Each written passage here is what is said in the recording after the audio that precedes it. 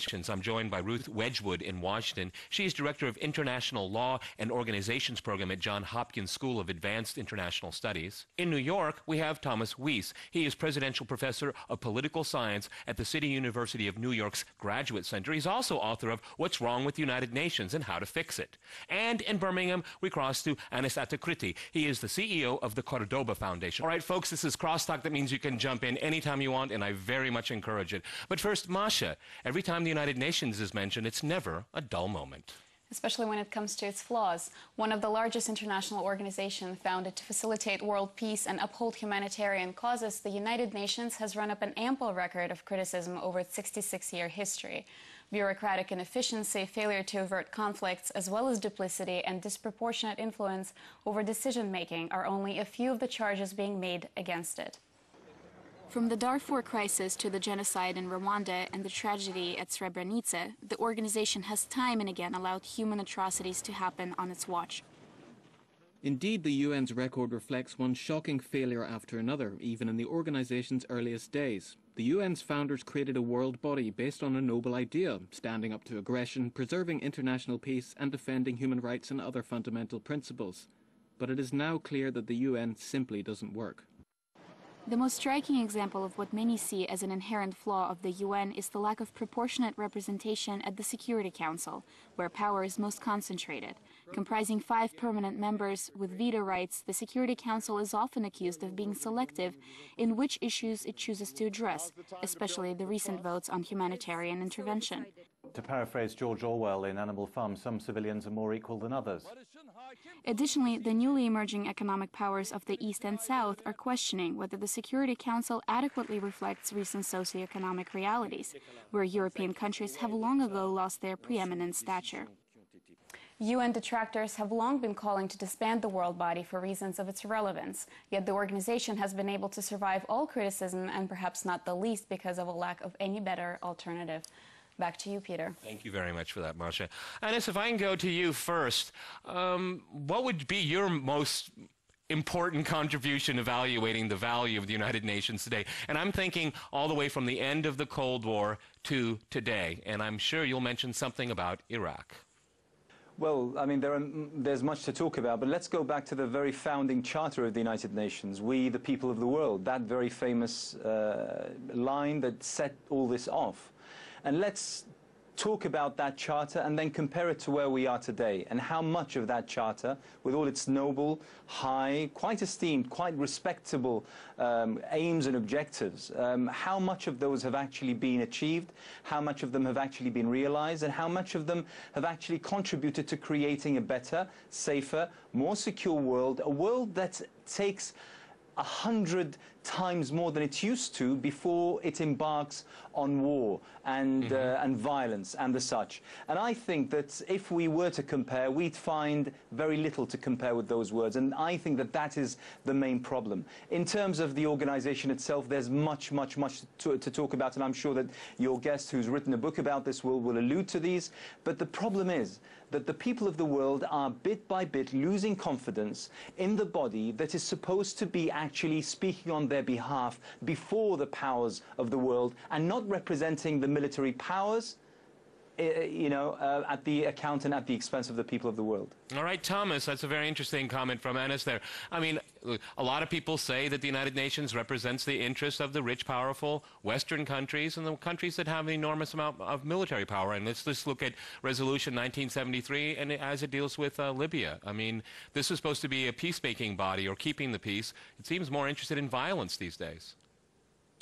I certainly wouldn't say that. 1973 was the first step toward making leaders accountable, thugs accountable for mistreating their people. The justification for that was clearly humanitarian.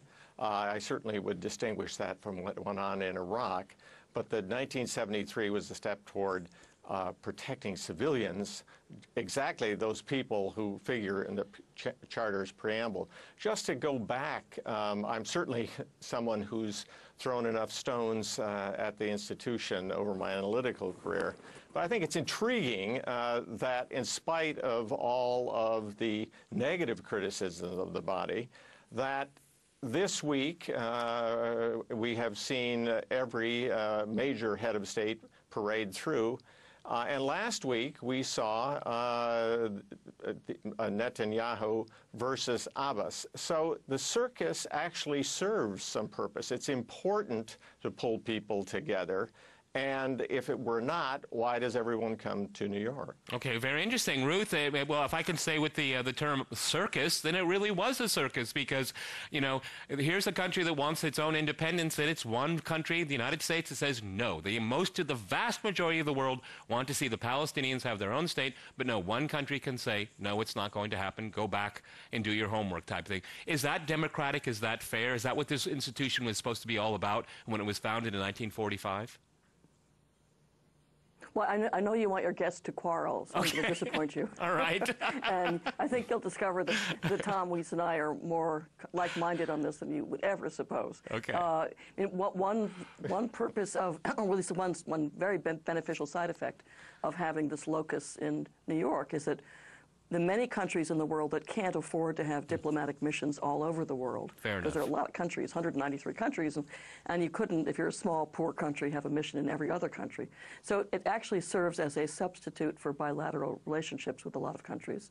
The Palestinian question is very complicated, as you know. There's a debate about the roadmap process and what was supposed to be security issues and other vital issues in the last stage of that. Obviously, the Arab Spring has ignited new forces and emotions that formerly might have been more content to wait.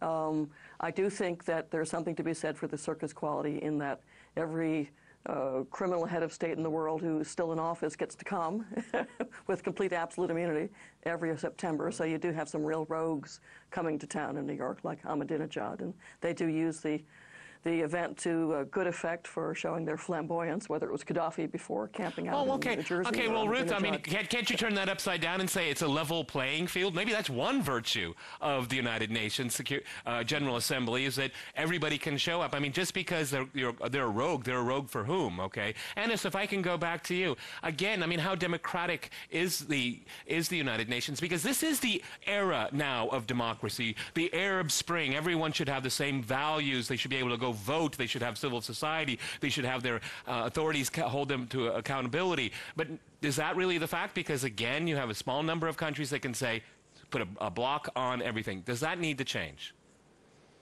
Well, just going back to the statement made that it's the only circus in town, it may be so, but that it's not saying much. Simply because most countries in the world don't have another platform on which to be on that, as you put it, Peter, the level playing field. I think we ought to address the realities, and the reality is that in terms of democracy, there is very, very little that is practiced in the United Nations.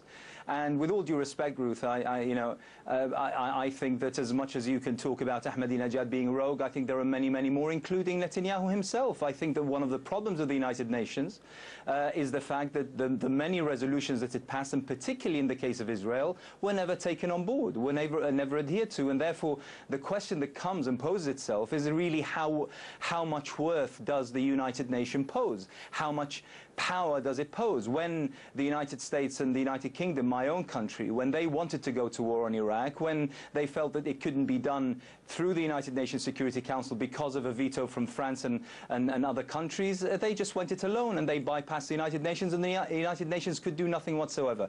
So it may be a talk shop, and it may be a talk shop where certain small countries can feel their worth for that particular 5 or 10 minutes that their leader speaks. But in reality, in terms of influence and power, they have none whatsoever. What do you think about that, Thomas? When the great powers have no use for the world body, they just say, well, we'll go on our own, and they can do it with impunity. Well, the question is, why did the United States and the United Kingdom go to the Security Council in the first place? There would have been an additional legitimacy had the Security Council approved their going to war. They did not. That is the way the charter was written, so that the major powers have a bigger voice.